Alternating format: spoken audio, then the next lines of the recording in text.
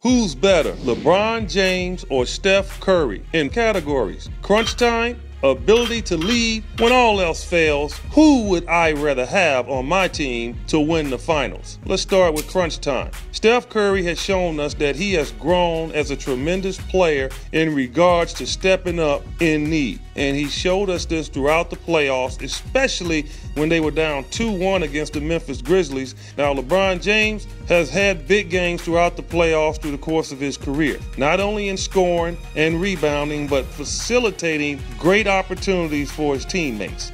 LeBron James gets the edge in crunch time because he's done it on a more consistent level, and Steph Curry is in the process, and boy, he's going to get there soon.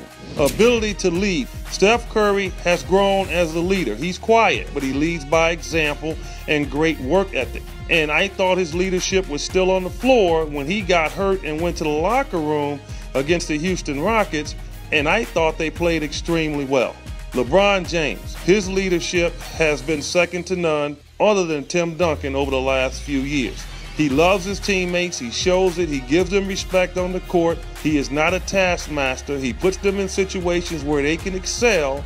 He gets the advantage right now because Steph Curry's still growing in that process, and LeBron James has shown us that if you play with him, he will raise the level of your play. When all else fails, who gets the nod? Well, LeBron James gets the nod. Why? 2 championships already. He is great across the board. He's been there. He's done it. And if you want to bank your money on anyone to win a championship, you're going to bank it on LeBron James.